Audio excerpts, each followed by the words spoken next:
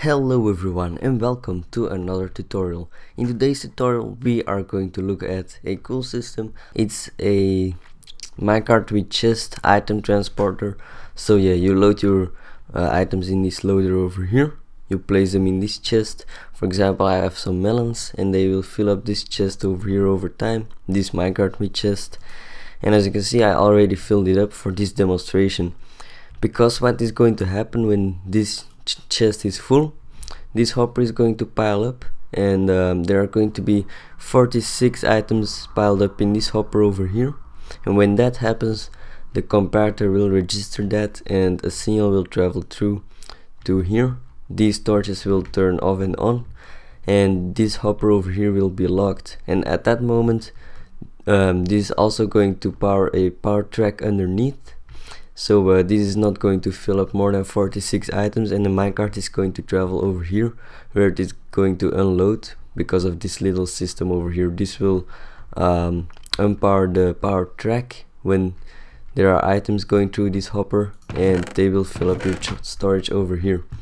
It is important that you have at least another hopper or a chest over here, as you can see, because if you only have a hopper or a chest over here, it will not really get locked when this redstone line is powered. So let's test it out right now. Let's place all our melons in here. So all our melons are in here. This is already filled up, so they are going to fill up this hopper till it reaches 46, and then the minecart will start going.